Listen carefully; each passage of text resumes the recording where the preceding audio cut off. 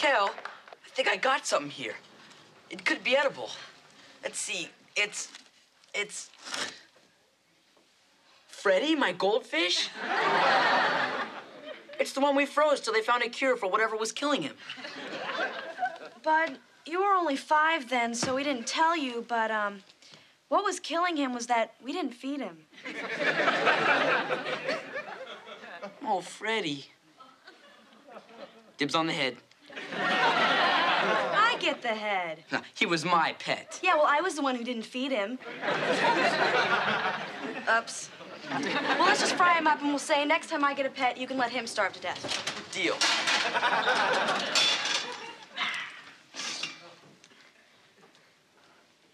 Kel, I can't. I mean, I just can't eat Freddy. He lived in my room. So does fungus. Where do you draw the line? At a fish, I was proud to call my friend. Hey, let's go outside and throw him in the front of a car. Maybe we can get some insurance money. Oh, cool. I'm glad they're gone. They were depressing me, Al. So, honey, there is no way you're not taking me to this reunion. This year, they're going to elect a queen for the reunion.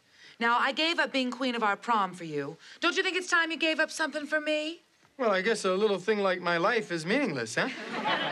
Oh, honey, I never wanted your life. I just took it because it was there. Being reunion queen is important to me, and I just know I can win. The only competition I have to worry about is that Connie Bender. Yeah, Connie Bender. I remember her. What do you remember, Al? I remember her father had a great coat.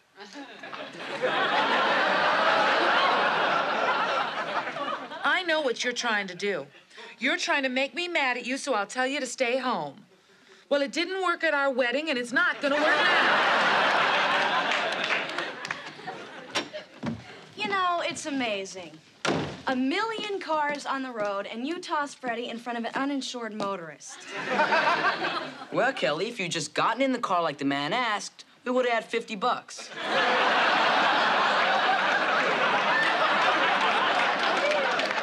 Well, let's just go upstairs and check the webs for spiders.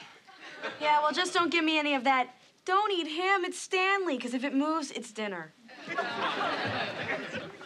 Well, it's obvious the kids have upstairs covered. What's my dinner, Peg? Furnace scrapings du jour? Don't I do enough as wife and mother? Al, your dog burst into our house and then hid under our bed. He does that every day around supper time. Quite frankly, he needs a bath, and he won't listen to a word I say. Doggy see, doggy do. Oh, that is such a beautiful dress. I just saw it on Michigan Avenue. But my husband didn't think we could afford it. See, Steve? Al doesn't mind spending $500 on his wife.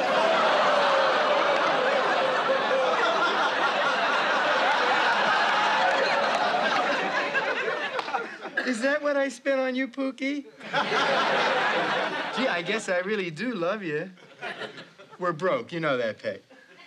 Oh, Al, what difference does it make? Another month in debtor's prison? I'm gonna be reunion queen. That's so exciting. But if you're going to be queen, you can't just go in a $500 dress. You have to accessorize properly. We could get you a beautiful beaded evening purse if you'd be willing to bounce a check for another $200. Would you mind, honey? So, Al, what are you up for? The coveted Cartwheeling to the Grave award?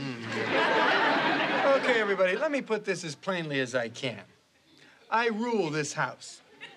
I pay for it. I rot within its walls. And I make the decisions. And my decision is save that dress for my funeral. Because we're not, no chance, no way, no how, going to that reunion. And you're gonna have to buy some shoes. Oh, Peggy Queen, I'm so happy for you. So, what will you be wearing, Al? The royal leash?